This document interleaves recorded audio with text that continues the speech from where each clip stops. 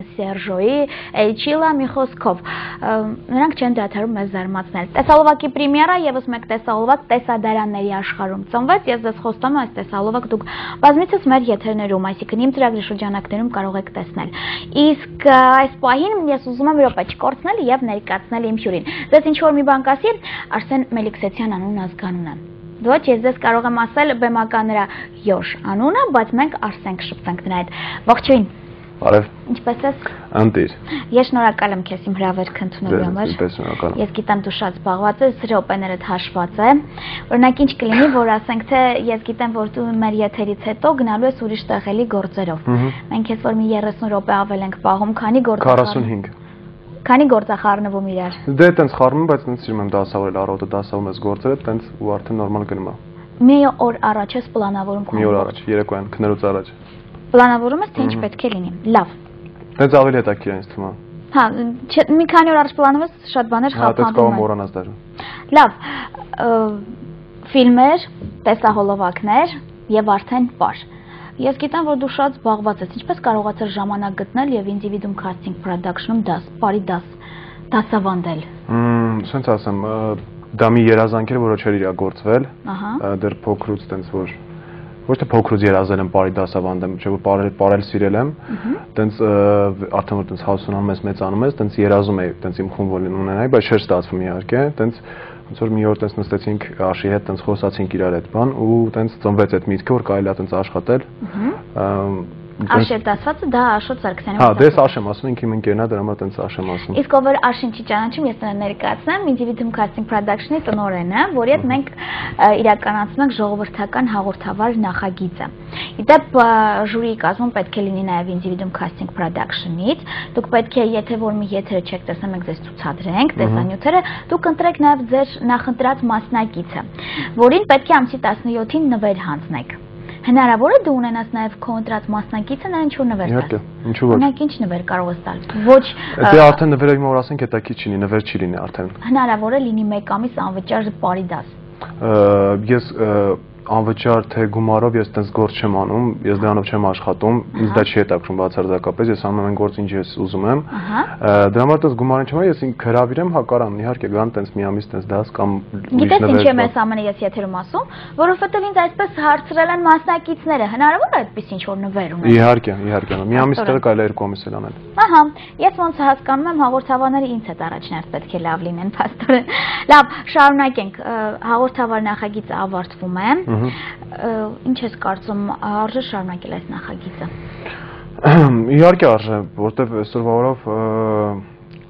նոր սերունդը, նոր ջահելությունը, չէ, տենց ունի էներգիա, որը մենք չենք օգտագործում, ու ինձ թվում է դա ճիշտ է, որ հիմա ասենց ինչ որ նախագծեր կան մեր մոտ, քանզի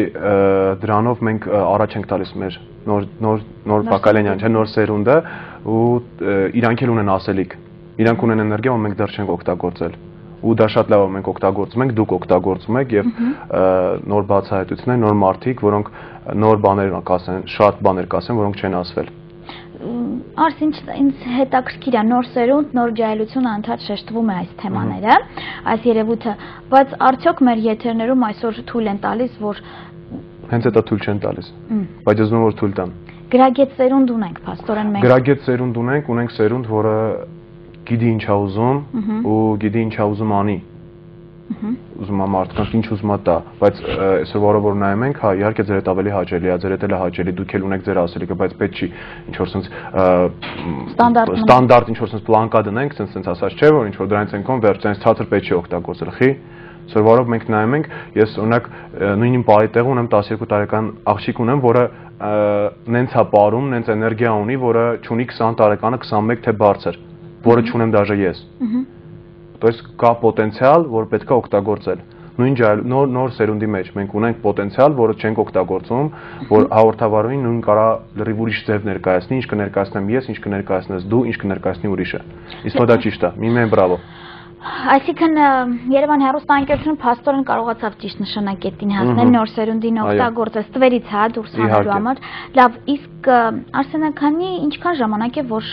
աշխատում է համագործակցում է Individuum Casting Production-ի հետ։ Դու եթե վերագրենք որպես ընկերություն եւ համագործակցություն, դա ինչ ստեղծվել է կարելի ասել իրար հետ ենք, որտեղ միջև էլ ենք աշխատում, մենք Ashot-ից ծանոթացել ենք ֆիլմի ընթացքում, փախուստի ֆիլմի ընթացքում ենք ծանոթացել, ընկերացել ենք։ Այո։